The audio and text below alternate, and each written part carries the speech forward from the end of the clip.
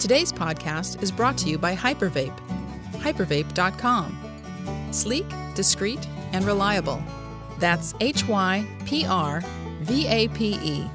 Hypervape.com. Welcome to the Drift and Ramble podcast. I'm Steve Blizin. Each episode will explore true stories and American legends. From the pages of history and a few stories handed down over the years, we'll look at the people, places, and events that helped shape a nation. Stories of survival, notable frontiermen and women, explorers who struck it rich, and the outlaws that stole it from them. There'll be studies of saloon girls, swindlers, banditry, and bad men, profiles of lawmen and American Indians, and the good and evil that existed between them. We'll amble through the past. We'll delve into the folklore of the times and maybe even uncover a ghost story or two. So, saddle up or settle in for the Drift and Ramble podcast. This is episode 17. In the previous episode, we learned about Big Nose Kate Haroney and the tumultuous love affair between her and Doc Holliday. Kate may have been one of the few eyewitnesses to the famous gunfight at the OK Corral, and her ties to the Earp family were also close. In fact, it's likely she knew Wyatt Earp before Doc Holliday did. And Wyatt was no stranger to the ladies either. While the man had many women in his life, there are 3 women who had the biggest impact on his life. But only one would remain by his side to the end. So just who were these ladies? And why were the women Wyatt loved so important to the story of the OK Corral? In this episode of the Drift and Ramble podcast, it's all about the actress Josephine Marcus, Mrs. Wyatt Earp. Wyatt Earp's first love began with a courtship with a local girl in 1869. He married Orilla Sutherland on January 10, 1870. The young bride and groom purchased land to build a home and began their life as any typical frontier couple of the times. But Orilla, who was pregnant with their first child, died suddenly in September or October of 1870. It was possibly from typhoid fever. Things then began to spiral out of control for Wyatt. In November, Wyatt was elected town constable of Lamar, Missouri, but he had some accounting difficulties and failed to turn over fees he had collected on behalf of the town's school. In 1871, a lawsuit was filed against Earp for his alleged oversight, and things continued to go downhill. Soon, Wyatt found himself facing charges of horse theft in Fort Smith, Arkansas, and he was jailed.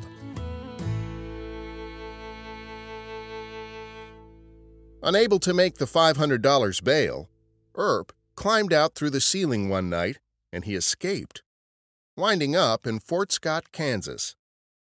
About this time, a young runaway named Martha Jane Mattie Blaylock was working at a brothel in Fort Scott where she met Wyatt Earp. Wyatt was still on the run, and he and Mattie took the train to Peoria. There, they met up with Wyatt's younger brother Morgan. Wyatt, Mattie, and Morgan all found work in the brothel business. Mattie claimed she was Wyatt's wife and continued to live with him for 10 years, much of it while working in a brothel run by his sister-in-law, Bessie. Bessie was married to James Earp, Wyatt's older brother. Mattie developed a fondness for laudanum, a highly addictive opiate, and Wyatt eventually grew tired of Mattie's inability to care for herself. Mattie Blaylock was not the first woman of ill repute to claim she was married to Wyatt Earp, but she certainly made the claim longer than anyone else. Though no record exists of an official marriage, common-law marriages were widely accepted, and when the couple moved to Tombstone, Mattie stopped turning tricks. But things would change when a young actress came to town by the name of Sadie Marcus. Wyatt was smitten with her. The vivacious, flirtatious little vixen captured Wyatt's attention from the moment he first saw her. The trouble was, she was living with the county sheriff, Johnny Behan, at the time, and Behan was nearly 20 years her senior. But these were merely details as Wyatt Earp and Sadie began to fall in love. So just who was this sexy Sadie Marcus, and how did she become the final Mrs. Earp? Josephine Sarah Marcus, also known as Sadie, was born in New York to a Prussian Jewish family, but the family moved to San Francisco when Josephine was very young. Here, she attended dance school, which she loved, but her father, a baker, had difficulty finding work, and the family moved in with her older sister and brother-in-law in a cramped working-class tenement. As Sadie grew, her physical beauty developed, and a bold personality emerged. Infatuated with the stage, Sadie wanted to be a performer more than anything. Barely a teenager, she ran away.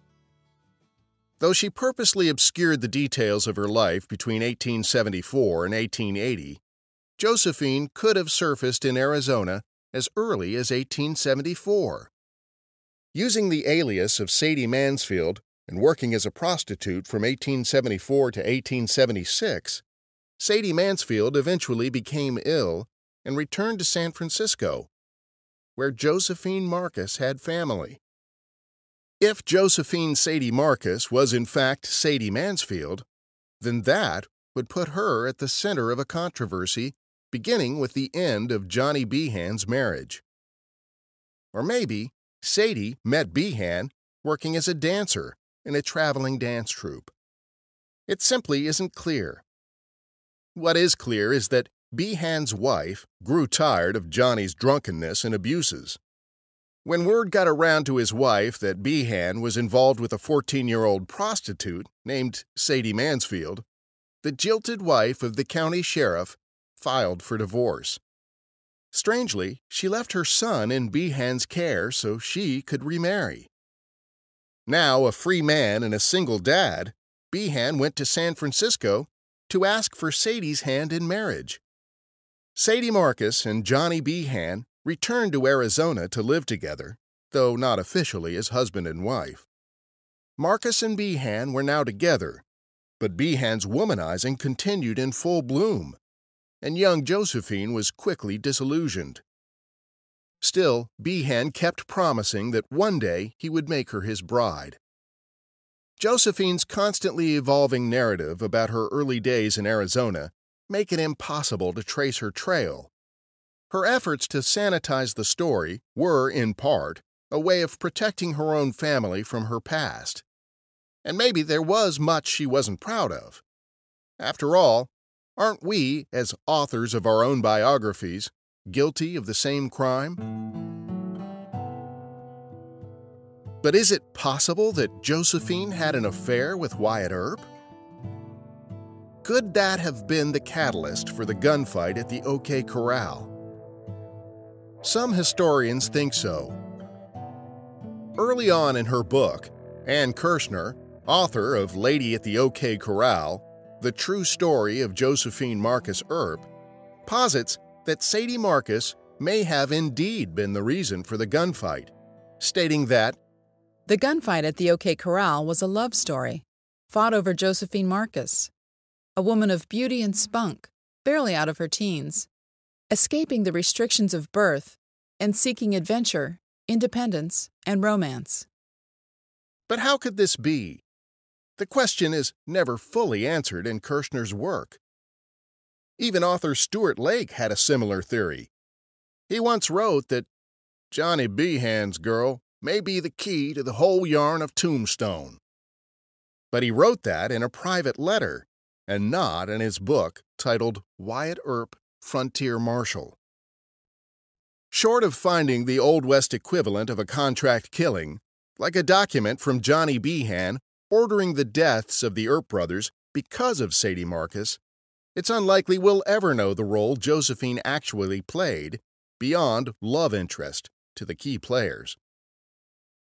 Josephine was young, attractive, vibrant, and wild.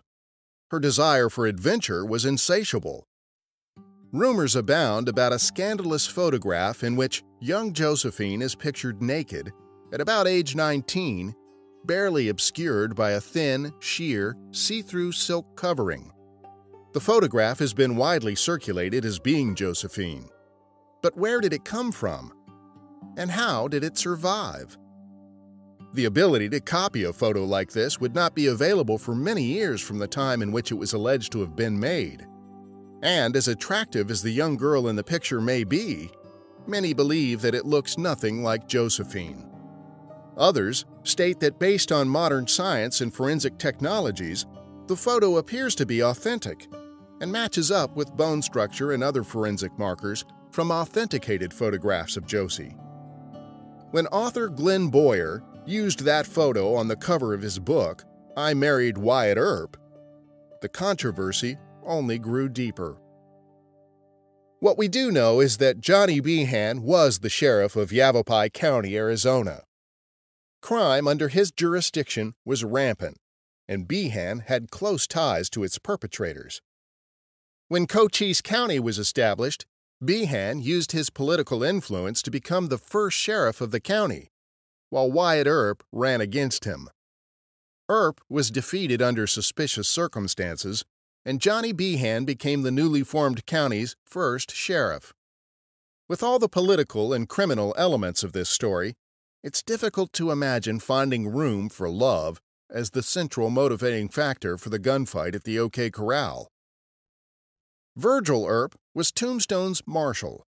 Behan and the older Earp worked so poorly together that there is documented correspondence complaining about the two and the rampant lawlessness in and around Tombstone at the time. Governor John Gosper was so appalled by how the two men blamed each other for their ineffectual law enforcement that the governor sought help from the U.S. government. Certainly, Behan's ties to the Clantons and the McLaurys were close, and the crime wave around Tombstone continued unabated. But after a couple of stagecoaches were robbed and innocent men were killed, the Earps sought to make Behan take action against his friends. Whether Behan resented the Earps in moving in on his territory, his friends, or more specifically that Wyatt was moving in on his girl, we may never really know. But clearly, Behan and Josephine were embroiled in their own personal conflict. Was Wyatt Earp the reason? It's easy to assume so, and besides, isn't there usually a woman at the center of every great battle? Speculation is all we can have about the root cause of tensions between Wyatt Earp and Johnny Behan. Circumstantial evidence puts Josephine in the eye of the storm. Maybe that's enough to draw your own conclusions. Josephine caught Behan in bed with another woman in the summer of 1881, and by fall, a series of events would culminate in that historical gunfight of October 26, 1881. Wyatt was cautious not to be seen with Josephine prior to the gunfight at the OK Corral. But afterwards, there was nothing secretive about their affair. When Wyatt left town to go on his vendetta ride, Josephine went back to San Francisco. Sometime in 1882, the two were reunited, and Josephine, from that point forward, was forever known as Mrs. Wyatt Earp, though no official marriage documents have ever been discovered. Though Mattie Blaylock considered herself to be Wyatt's wife, Wyatt did not share her view. He had become so accustomed to Mattie's incapacitated state that he simply let her drift out of his life. After all their years together, Wyatt moved on with Josephine, without so much as a word or goodbye to Blaylock. Mattie finally realized that Wyatt wasn't coming back for her, so she went to spend time with her old friend, Big Nose Kate, before eventually moving in with a gambler. She asked Wyatt for a divorce, but he refused because he did not believe the two were married. Eventually, drugs proved to be Mattie's true love, and she died from an overdose of laudanum. Her death was ruled a suicide.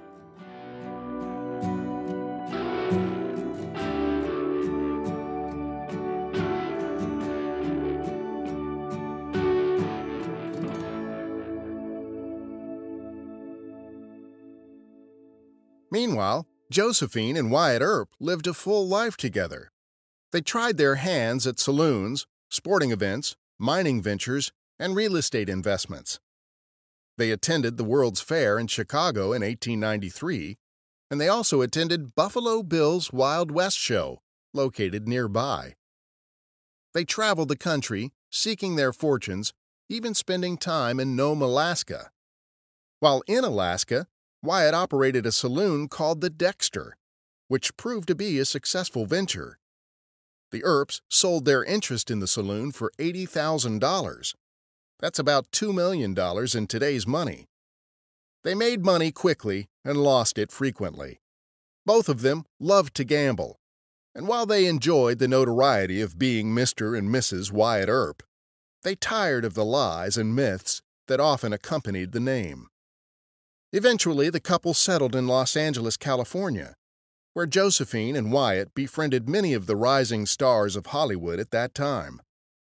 Earp sought to have his memoirs written, and he used his Hollywood connections to meet a man named John Flood, the first to attempt to write the biography of Wyatt Earp.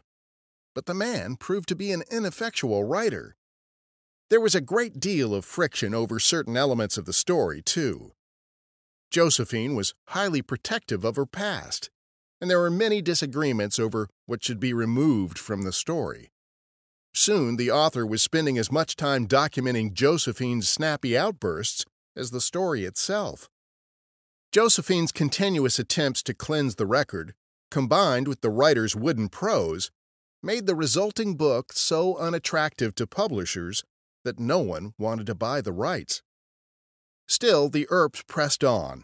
When Wyatt was in his 80s, he met Stuart Lake, and while Lake simply wanted to write a magazine article, Earp convinced him to become his biographer. Josephine again worked tirelessly to sanitize the story of Wyatt Earp. The resulting book, Wyatt Earp, Frontier Marshal, became a bestseller when it was released in 1931, 2 years after Wyatt Earp had died. Josephine first chastised Lake's work as a book of lies. Lake fired back that Josephine attempted to influence his writing, and she did. If you listen to episode 15, you'll hear to what extent she had success. Once the royalty checks began to come in, Josephine grew more accepting of the work. The end result was that the name of Wyatt Earp had been completely transformed in the minds of the American public.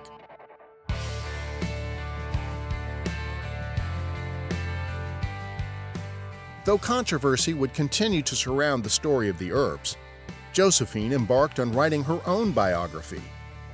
With assistance from Wyatt Earp's cousins, Mabel Earp Kaysen and Viola Earp Ackerman, the three women set about to tell Josephine's story. But as they began contacting publishers, they found no takers. Josephine's inability to share the truth about her time in Tombstone was a deterrent to potential publishers, so much so that she was never able to get the book to print. Josephine then asked that all copies of the manuscript be burned, but Mabel secretly kept her copy. Years later, author Glenn Boyer would claim to acquire the rights to that work, and he eventually produced a book titled I Married Wyatt Earp. But the book became mired in controversy as the author's claims became impossible to prove. Boyer's work was eventually discredited and is now considered a work of fiction, just as Stuart Lake's book is.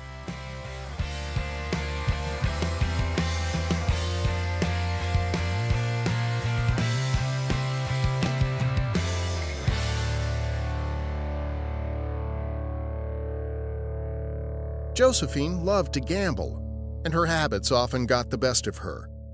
Wyatt often worried that Josephine would not survive financially without him. Although the couple were known to have their ups and downs, Wyatt's actions proved his love for Josephine, and she proved her love to him. Despite her own checkered past, Josephine was deeply loyal to those she loved, and one such man was Johnny Behan's son from his first marriage, Albert Price Behan, with whom she had always been very close. Josephine died on December 20th, 1944, in Los Angeles, California, at the age of 83. She is buried next to Wyatt Earp in Colma, California, in the Marcus family plot at the Hills of Eternity Memorial Park. Both Kate Haroney and Josephine Marcus proved to be strong-willed, stout-hearted, brave women of the West. These were not just soiled doves standing in the shadows of their men, but strong, intelligent women with their own set of rules, justice, and passions. Despite the legendary men they loved, they've earned their own place in the wild history of the Old West.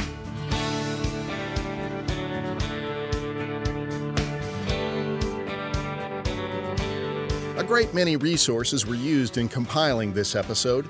Though every effort has been made to provide an accurate account, some discrepancies may arise. I'd like to acknowledge the following resources. Lady at the OK Corral, The True Story of Josephine Marcus Earp, by Ann Kirshner. Love and Danger in the Old West, by Glenn Davis. History.net. Wikipedia.org. Kathy Weiser Alexander, and the Legends of America website, legendsofamerica.com.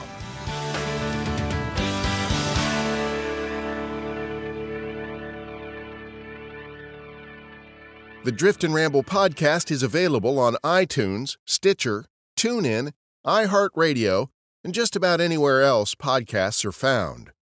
You can also find us on Facebook, Twitter, YouTube, and now on Patreon.com, where you can find details on how to access exclusive content. For our Tumbleweed supporters, you'll get access to insider information, show news, and other info. And for our Posse members, $5 gets you all that, plus access to bonus content, like Bat Masterson's story about Doc Holliday. This is stuff you can't get anywhere else, and it's commercial-free. You can get all the details at patreon.com/driftandramble. That's patreon.com/driftandramble. Thank you for your support. You're listening to the Drift and Ramble podcast, True Stories and American Legends. We'll be back after this message. In the bygone era of the American West, a good smoke was highly prized, but quality was hard to come by. These days, Hypervape continues the tradition of quality with quality vaporizers, batteries, and chargers. Sleek and discreet, Hypervape products offer the best in value. When trust and reliability are the things you value most, Hypervape is the right choice. Like the high-grade quality folks sought in the days of the Old West, Hypervape might be harder to find. But here's a little secret to help ease your search. Just point your browser to hypervape.com and order direct. Sleek, discreet, and reliable. Hypervape.com. I'd like to thank the Podern family for welcoming our podcast into the family and for helping us reach new listeners. How does it work? Just search the Podern Family hashtag or follow us on Twitter, and you'll be introduced to other family members with podcasts ranging from full-cast audio dramas to comedy, movie reviews, full-tilt sci-fi geekdom, and everything in between. Some of our personal favorite podcasts include The Unwritable Rant with Juliet Miranda, Audio Oblivious Productions' Winnebago Warrior, The Tale of John Wainaby, and if you're into NASCAR, Right Sides Only Radio is right up your alley. Families prepping for a trip to Disney theme parks will love the informative Mouse Scouts, a podcast dedicated to making the most of your time and money at Disney theme parks. And finally, Tattooed Bananas podcast is two best buds riffing on stuff. In Episode 6, the buds Phineas and Bill infiltrate our show as humorist Mark Twain and other characters from our story.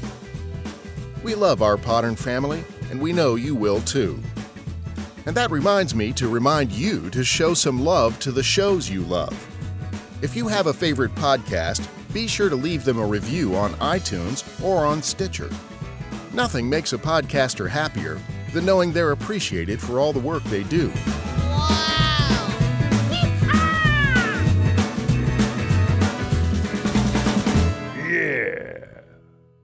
We love getting feedback from our listeners, so let us hear from you. We feature a review or two in each episode, so please go to iTunes or Stitcher and let us know what you think. Today's review is from Paige Turner on Stitcher. 5 stars. Making history fun again. This podcast brings the Old West to life in every episode. Even if you thought you knew about events in Western history, you'll learn a lot listening to this show. The way the info is presented is entertaining and engaging, and you'll find yourself wanting more and more. Once you listen, you'll be hooked. Coming up on the next Drift and Ramble podcast. In the foothills of the Ozark Mountains of Arkansas, in newly formed Crawford County, was born a man who would become a legend.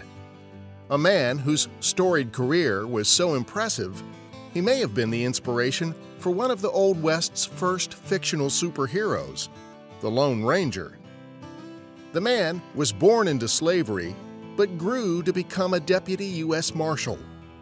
His reputation for a successful arrest record was so well known among outlaws that some chose to turn themselves in rather than face him in a gunfight or have him track their trail. Bass Reeves became one of the most respected names in law enforcement and a legend in the history of the Old West. Bass Reeves is featured on our next episode. Until we meet again, I'm Steve Blizzen. See you at the next installment of the Drift and Ramble podcast.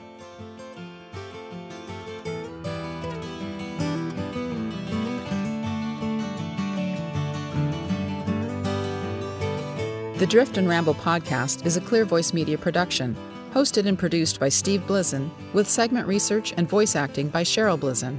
Additional contributions and content have been made possible by support from individuals dedicated to the art and science of storytelling and exploring the still fertile promise of the American West.